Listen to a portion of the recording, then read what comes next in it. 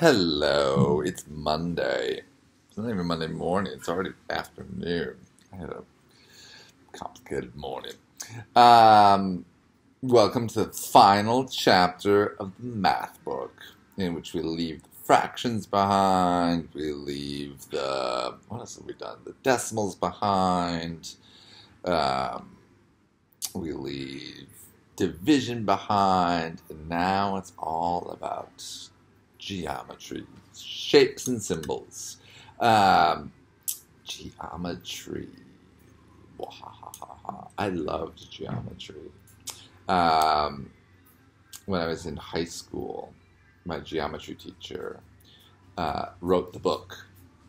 He was literally the person who wrote the textbook that we had, and obviously he loved geometry, and it was so much fun to have a teacher who loved it. He dressed up as a wizard one day to explain his favorite theorem, the Pythagorean theorem, which I don't think we're going to get to, sad to say. I think that's later for high school. We're only in fifth grade, for goodness sakes. So, this chapter is going to be lots of drawing, lots of measuring, lots of shapes. It's going to be pretty relaxed. End of the school year. You get to draw a lot in this one. Let's look at what you got here on pages 903 to 906. It is an introduction. Polygons. Lesson 1, polygons. Polygons is one of those words that you'll never use. It's true. You'll never say, why, is that a polygon? Why, yes, that is a polygon. Though, different polygons that we do use, triangle, we use that word a lot, rectangle, square, and you'll notice some as we go through, like, oh, I've seen that before. We use that shape regularly in real life. So anyways, lots of shapes. Relax. It's all going to be okay. Let's look at there's some vocabulary in this first page that is going to get us, okay, first of all, polygons, not polygons. Polygons all have straight sides, not like that oval. It's not a polygon. Polygons are all enclosed. They're not open. This one is wavy, and this one's got two enclosed sides. It is just one enclosed space. It's a box. Whatever shape the box is, that's a polygon. A regular polygon is a polygon with congruent sides and congruent angles. Congruent sides are equal in length. So congruent is just a fancy geometry word for meaning the same, equal. They're all the same size. Let's look at one. There's not even a picture of I guess that picture of the pentagon. They're congruent sides, all the sides the same length. And the angles. What's an angle? You all know what an angle is, right? An angle is when two lines meet each other. When this line and this line meet each other, it creates an angle. A little tiny one, an acute angle. Like that one is called a 90-degree angle, and a big one is an obtuse angle. We'll get into more of that later. But angles is simply just two lines meet. What's that shape that they made? A little tiny one? Little tiny one? Big one. So congruent just means everything's the same. The sides are all the same, and how they meet each other, the angles that they form, are all the same. Fancy word that, again, congruent. Don't really use it in real life, except in math class. Example number 2. Determine if the polygon appears to be regular or not regular. Well, is it regular? Are all the sides the same? Doesn't look like it to me. Looks like they have different sides, and also they don't have the angles. The way the angles meet each other, they're not the same either. So that would not be a regular polygon. Let's look at our next page, shall we? There's those shapes. You got the triangle. Here's a regular one. All the sides are the same. All the angles are the same. This one, sides are different lengths. Square, what's it called? Quadrilateral. Quadra, like 4. My cat is knocking around my computer. Cat. she likes to, where is she? There she is.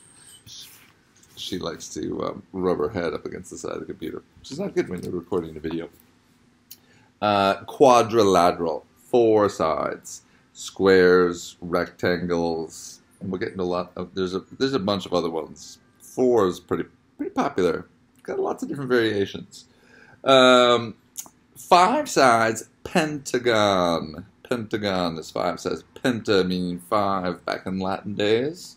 Hexagon, 6-sided. Hexagon, 6-sided.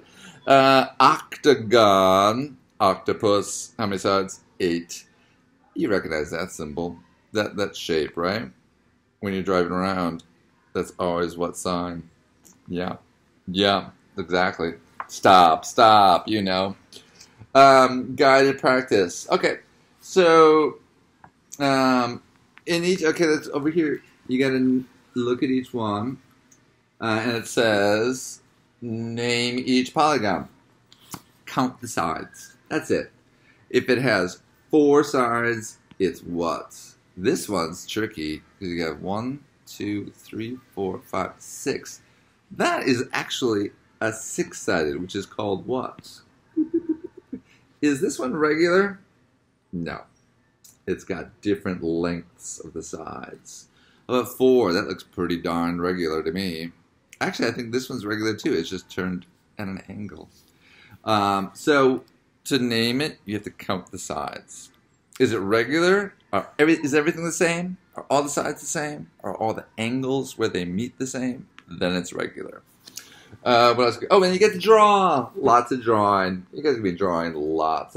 I think that's one of the things I liked about geometry, is that you got to draw things and you got to look at shapes. That's our last page. Let's go to our last page.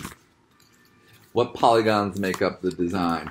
This is classic bathroom tile floor design. You all recognize, you have looked down on the floor of a bathroom and seen that design before. Usually, like the green ones would be white and those would be black. So what's again, count the sides, and that tells you what it is. Here's a nice map. Looks like New York City to me. I don't guess it's New York City. Oh, yeah. Oh, Union Square. Yeah. Oh, New York City. God, it makes me want to travel. When you can't do things, it makes you want to do them even more. There's a great 1001 Nights story about that. Like, oh, New York City. Yes, let's all go to New York City. Can't. Sorry. Use the circle. Okay. For exercises 12 and 13, use the map shown at the right. Circle the polygon that is a quadrilateral. Quadra. Like quattro. How many sides in a quadrilateral? Quadrilateral. How many? Which one of those, A, B, or C, has quadrado? Use the city streets on the map to create a regular polygon. That's going to be a little tricky. You get to draw, you're going to have to figure out a way to make a regular one. So it means that all the sides are the same. You have to combine a couple blocks together to make that one. Number 14, explain why every square is a regular polygon.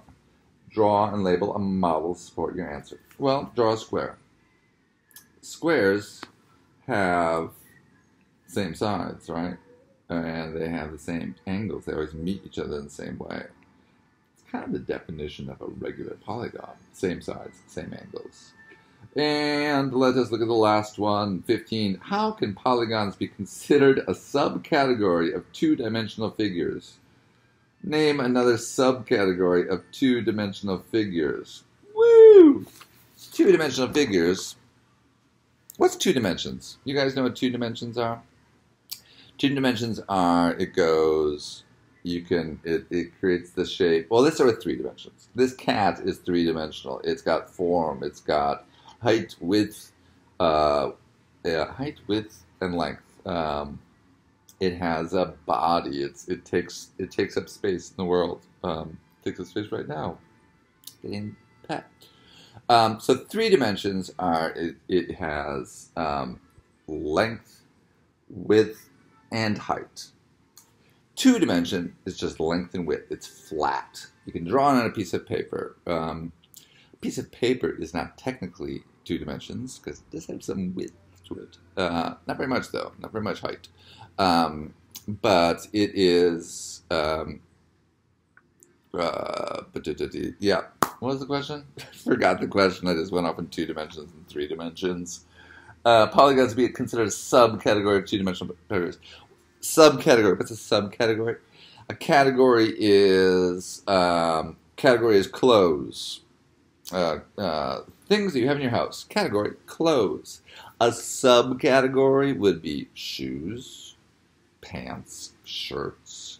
They are categories that belong to a bigger category. And so polygons are two-dimensional shapes that are two-dimensional figures. They're a category of two-dimensional figures. And they can be split up into different ones, right? Triangles, quadrilaterals, squares, rectangles, pentagons.